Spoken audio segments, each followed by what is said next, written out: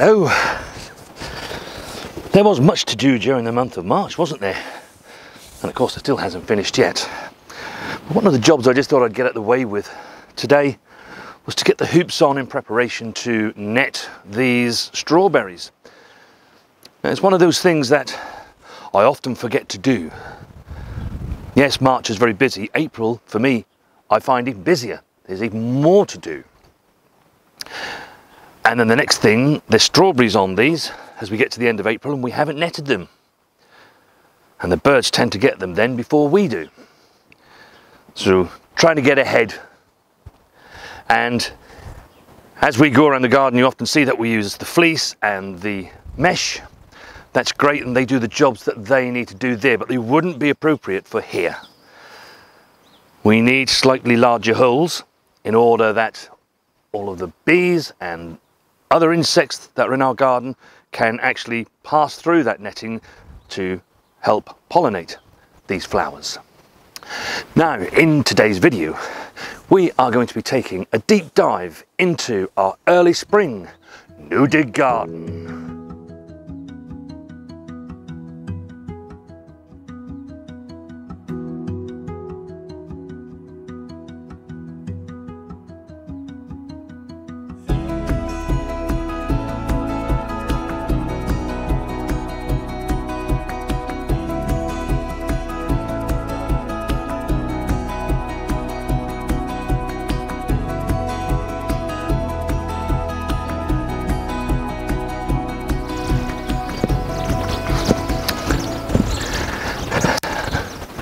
Hello and welcome back to the no-dig Norfolk gardener.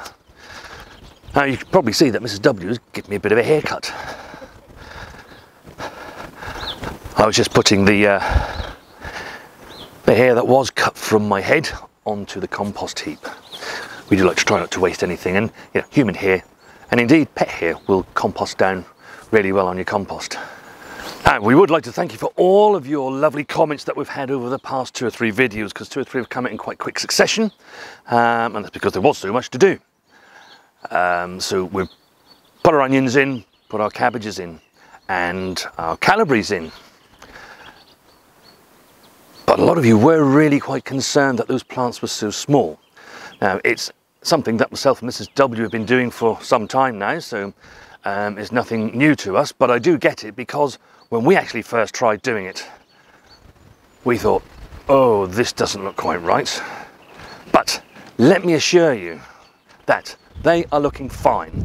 And as we start this deep dive into our early spring no-dig garden, let's start in plot 1 first. As you can see, they've settled in really nicely. Indeed, they've even put on some growth.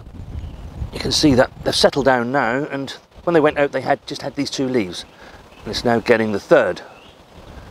So that tells me they've finished their sulk, because they always like a little sulk when you first put them in. After all, it was nice and warm in the polytunnel, wasn't it? Not so warm out here. And just by way of comparison, I just wanted to show you, this is one of the plants that Mrs. W actually potted up. These are potted up because they're going to family members and friends around the village. And as you can see, the same thing is happening there. It's now getting its 3rd leaf. And this has been in the polytunnel along with the rest of its friends. So in there we have our potatoes, Casablanca, first early. And then here in bed 1, in plot 1, I'm not going to pull this all the way up, but if I just take this off. This is where we transplanted the onions, and you can see they've also taken really quite nicely. And they're on their way. Multi-sown, as you can see, there's probably 5 or 6 in there, and we shall eventually thin those down to just 4.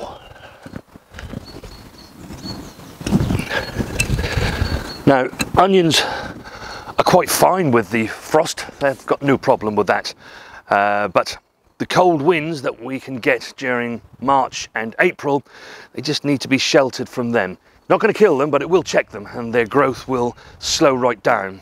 Whereas like a mini greenhouse under there with a fleece. And That'll just keep those winds off. Now you can see here that the radish that I popped in here, they're coming along, but when we actually go into the greenhouse, ones in the greenhouse are much more advanced. Some birds have quite clearly had a nibble. I would say pigeons. I've had bits and pieces of a nibble, but they are still growing, and we shall get radishes. But I don't mind that so much, because we'll be able to start eating very soon the ones that we have in the greenhouse. And by the time we're finished eating those, these are going to be ready for a harvest. And these go in a place where it's not a dedicated strip of bed here. I just decide what I'm going to put into these spaces around the various beds in the garden. You can see we're now going to go to plot 2, but the beetroot, the same thing. A nice row of beetroot down here, multi-sown beetroot. They're largely unaffected by pests. I know some people do have trouble with birds that will peck them, sparrows and such like. But, we don't tend to see that so much. Pigeons are our nemesis. Now over the back in plot 2, Charlotte potatoes. And they'll just take a little bit longer than the first earlies. And then in the rest of this are our main crop potatoes, which are Maris Piper. Now here in plot 3, and in bed 3, this is where we have our broad beans. And you can see they're doing really well. And they've all tilled, i.e. they've all got more than one stalk. So that means we should get quite a bumper harvest. And you know, they're not long before they're flowering. You can see this flower's even out. It's just not seeing enough sunshine at the moment to open itself out. But they've all got flower buds on them. So they're well on course. Really pleased with those. However, in bed 2,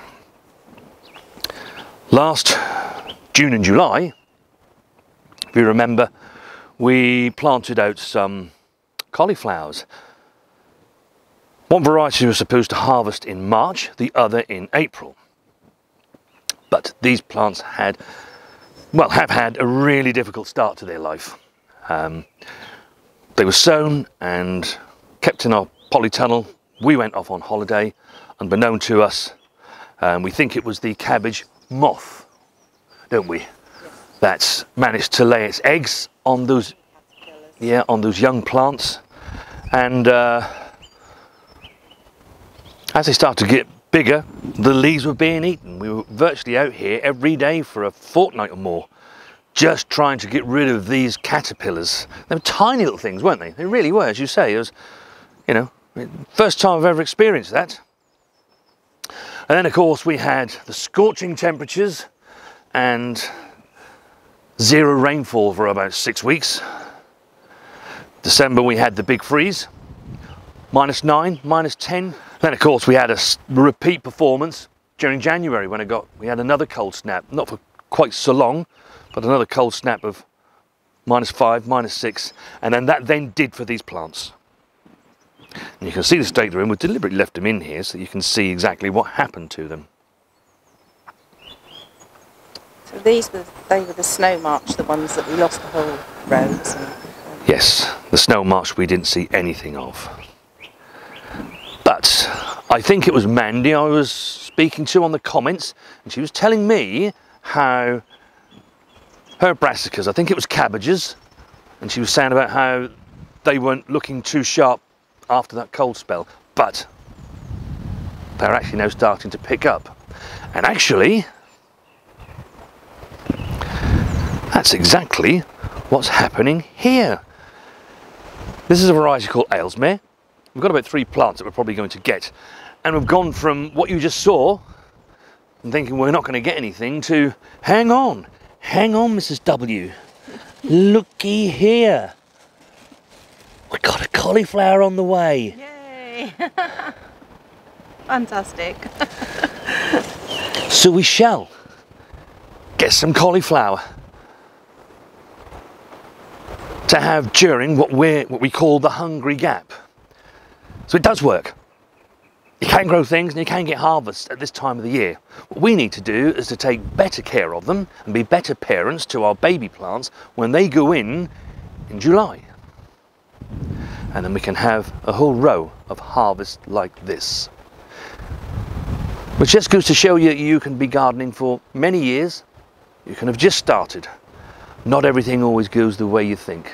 We are at the mercy of the weather, the seed that we buy. There are so many variables that can affect what our harvests are like. All we can do is try and mitigate them as much as we can. And then here in bed 1, in plot 3, this is where our outdoor garlic and shallots are. And yeah, they're looking quite good and healthy. There's 1 or 2 shallots that have succumbed to the weather. I think they've probably rotted off. You can see there's one here that's not really come to much. Plot 4. In here are some more onions. It mirrors exactly what's in plot 1, so I won't lift those up. The same varieties and the same amounts in each. These are where we sowed the carrots in the last video. You saw us sowing carrots in the March extra, and you should see the rest of this space here. As we get towards the end of the month, I'll get another row in here. As we get to May and June, then we start putting our main crop carrot in here. So that's why that is bare at the moment. And then this glorious stuff here, purple sprouting broccoli. In this row is our Rudolph, and we're still getting lots of harvest from this. And you know, really a gardening year is about successes and things, you know, that didn't go quite so well. This plant on the end here, we had some quite violent wind during, I think it was the month of January, and this sort of went over and it snapped the plant. You can see here where it snapped. And I think, oh, that's the end of that. But actually, look at it. It's still desperate to give us some lovely purple sprouting broccoli spears. And then I'm really super excited because this variety is our claret. And that's now producing its central head. Indeed, it's already sending up its side shoots, which are running all down the plant. So, you know, we're really excited about getting that. We've never grown this variety before, but we've heard from many of you, in particular young Ken over there in Wales. He told us about how great this variety was. We've grown it and we're really looking forward to tasting this. From what I can see, it's going to have an absolute abundance of harvest, more than the Rudolph. Doesn't necessarily surprise me because claret is an F1, so it's probably been bred to give a bigger harvest. But so long as that taste is there, hey, then we've found something really quite special, haven't we? Or, as I said, you guys have already found it. But by telling us about it, we've been able to grow it too. Mrs. W's obviously been in here. She's decided to put some strawberries into a hanging basket. Nice job. I can see these ones too, you know, are actually starting to develop some flower stems. Yeah? Yeah, look. Oh yeah. Yeah, nice fresh growth. These were some of last year's runners that I took off. Ah, so clearly we're in the greenhouse, and you know, mixed bag here with whatever we're doing. So let's start with the sowings first. Peas. We've had problems with getting these peas to germinate, which I can't say I've ever had a problem with peas before. Now, whether it's the seed, whether it's the compost they don't like, I really don't know. And I don't normally soak peas or beans, not at all. And I'll just put them into the compost and let them grow away.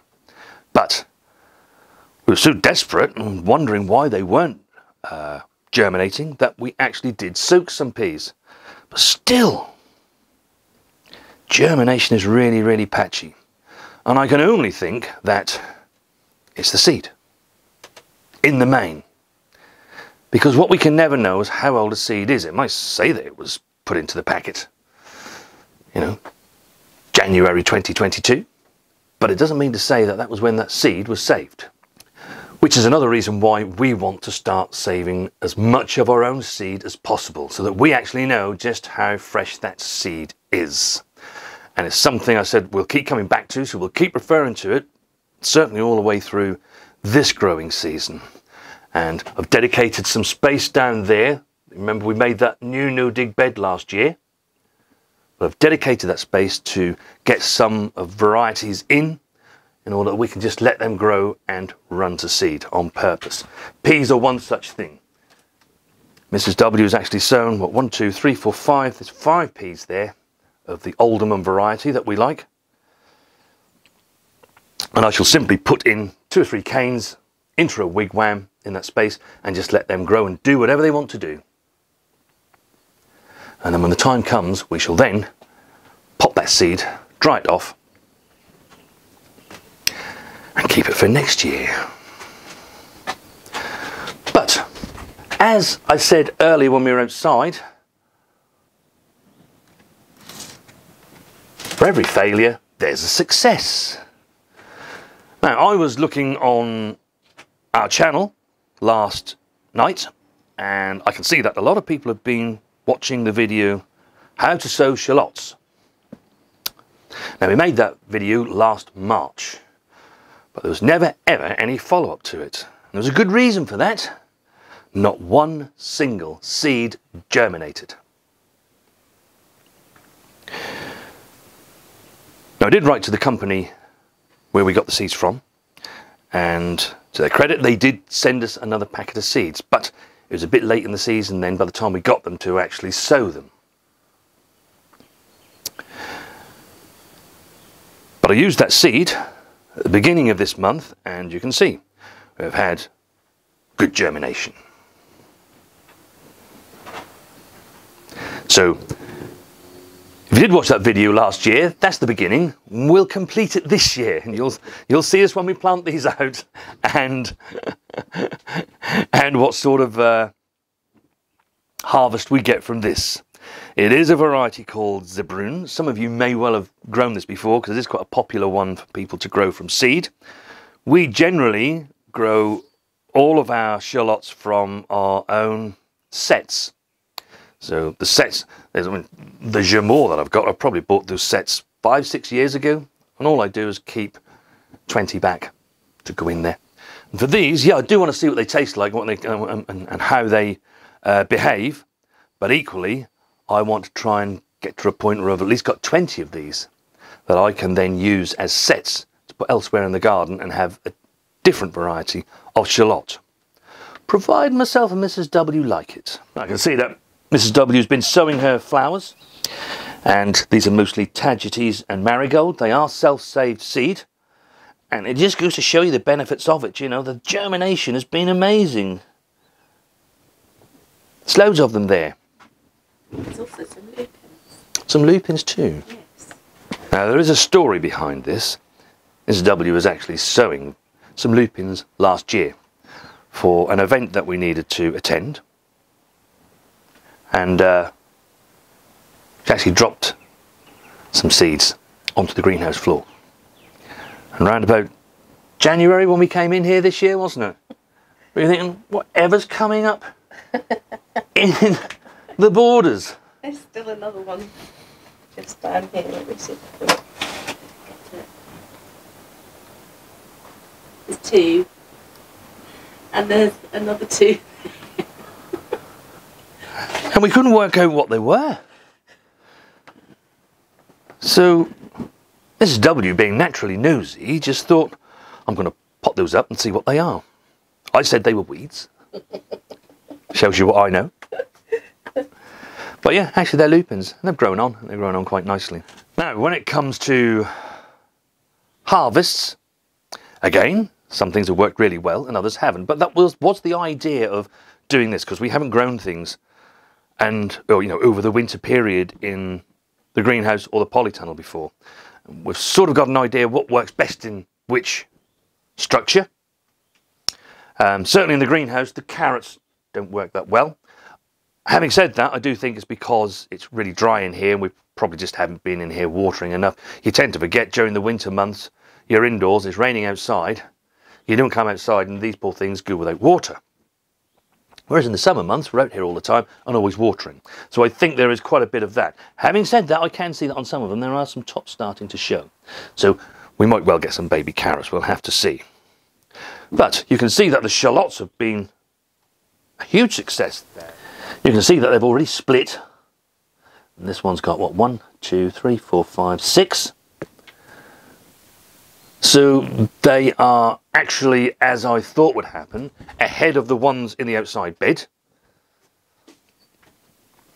And we should be able to use these before they become ready. But equally before our onions become ready, so that we've got some nice oniony taste. The radishes, as I said, we saw the ones outside, but you can see these ones, they're motoring on. And in the next few days we're going to be able to enjoy those, as we're probably going to be able to with Mrs. W's lettuce. She's put some cut and come lettuce in this tub. I think she sowed that beginning of February, and you can see it's come on really quite nicely now. It's not going to be long before we can pick that and have some nice fresh green leaves. Equally, you can see the spring onions, they're doing really well. The garlic in the borders, that's done really well. It's looking good, healthy. It looks better than what we have outside, although what I'm seeing outside, that's how I'd expect to see it. And I'd expect these to be looking a bit healthier. They've been undercover.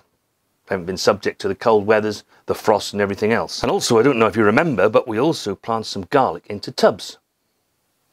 They're doing really, really well. And we'll follow those through to their harvest, hopefully sometime in July. Yep. And then lastly on this side, the spinach. The spinach is really coming into its own now. We've been having small harvests off this since probably, through November, December. Very small harvest, but also very, very welcome ones. But now it's coming to its own. We're having to pick this all of the time. Virtually every day we come out here and pick some leaves. Well, this is the area that we made new dig last year. And we did grow, you grew some lettuce and celery in here, didn't you? And things like that. So we were able to grow something during its first season.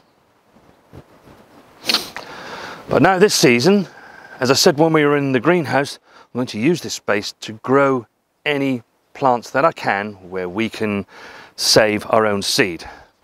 So I've got some broad bean plants that we're just going to pop in there. And like I say, that's what this bed is going to be dedicated for. The wigwam will go there and the peas can grow up. Now, here, these are the summer fruiting raspberries, and you can see why we call it spring. Everything is springing into life and is looking really, really good.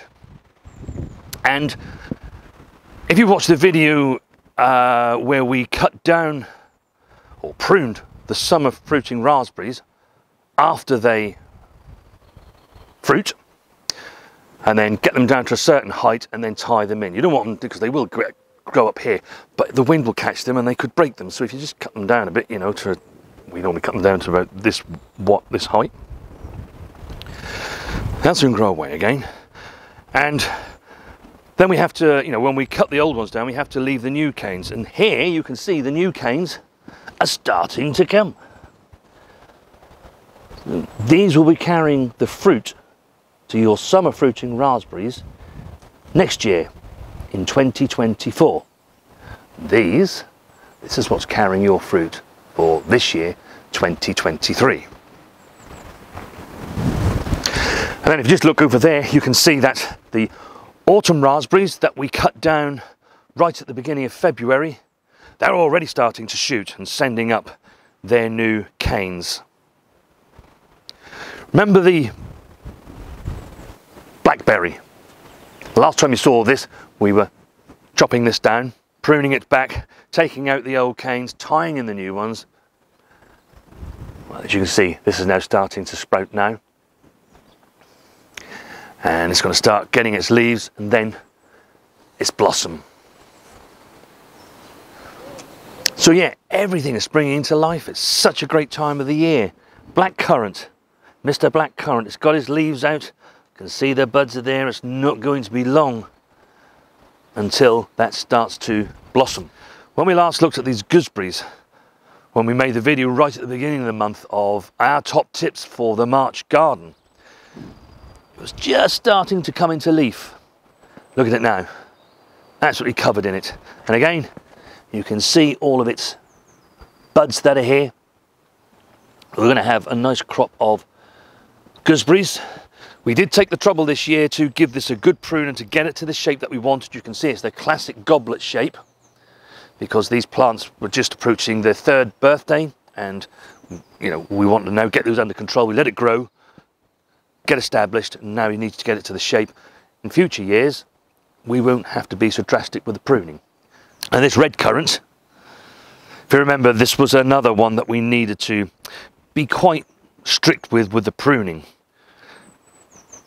Sometimes you can't do it all at once, otherwise, you know, you do risk losing the plant. So we've given it a good prune back last November. It'll have another good one this year, and then hopefully it will be sorted out. We've been a bit lax. You can see this one here, if this continues to grow as it gets bigger, it's going to rub against this, and you know, it'll make a wound which can then be open to disease. And I can see it's not going to be long before it is going to start releasing its leaves. It does tend to be a bit later than the blackcurrant and the gooseberries. We don't tend to get these red currants until mid to late July. And of course, what we all hope for now is that as this blossom starts to come out, as we go into April, hopefully we don't get any really harsh frosts, because the frost, you know, can damage the blossom, as we all know, we've all experienced at some point. So we always keep our fingers crossed now that we don't get, you know, a severe frost once this blossom comes out, so that we do end up getting fruit. Plot 5 is where we grew our leeks, and you can see there's not many left. We actually put 80 leeks into the ground, so myself and Mrs. W have chomped along. There's probably about 12 left in here. So we've eaten a fair few since the back end of October, but we do like our leeks. Here in bed 1, that's where the rest of our onions are going. It's another onion bed. It will mirror what we have down there. I just need to be able to get out here and, well, actually I'll be doing this after we've finished filming today. It was a bit wet during the week, so I couldn't get out to finish what we started down there. Now this rhubarb that you see here, it's now starting to come back into life. And this is now in its 3rd year, this crown. So this year we should be able to pick our rhubarb. You can see a nice stem starting to come there, Mrs. W, look. Oh, Yeah, oh. nice and red or pink. Lovely rhubarb crumble. But then a real success story. And if you remember, but last March time, I think might have been early April last year, you'll find it on our playlist anyway, I decided I was going to sow some rhubarb. You normally buy it as crowns, but we decided to sow some seed, principally because I wanted a variety called Victoria, and at the time I couldn't get crowns, so I thought, let's give it a go from seed and see how it goes. And not an awful lot has happened, but actually we planted this out last year, and look, it's there. There will be another couple of years or so before we can have any kind of harvest off that. It's only now approaching its 1st birthday. It's still a baby.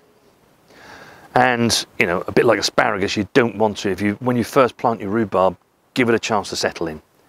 If you pick it, and certainly pick it all, the plant's going to be exhausted. You need it to be able to build itself up, to give itself enough strength in order that it can give you the harvest that you want. And bearing in mind, once rhubarb does become established, you know, it's probably going to harvest for the next 20 years for you. And that was our deep dive into our early spring garden. So We've planted quite a bit, there's still much more to plant, there's still plenty of seedlings in the greenhouse, there's still more to sow. And as we go into April, you know, it ramps up another gear and there'll be a bit more to do. I always find April one of those busiest months. March is, so can May be, but April I always find one of the busiest months in the gardening year. Now do let us know in the comments down below how you're getting on. What have you planted out? What have you yet to plant out? What have you been sowing? Until next time.